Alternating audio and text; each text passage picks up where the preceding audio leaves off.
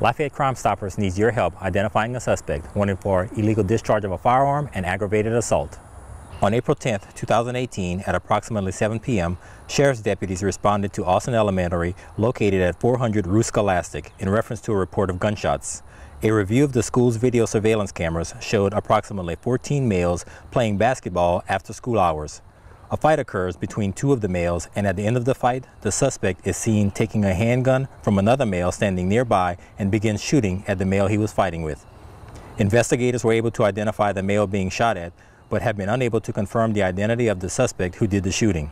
The suspect is described as a black male, approximately 5'7" to 5'9", weighing approximately 140 to 160 pounds, wearing a white t-shirt and gray sweatpants.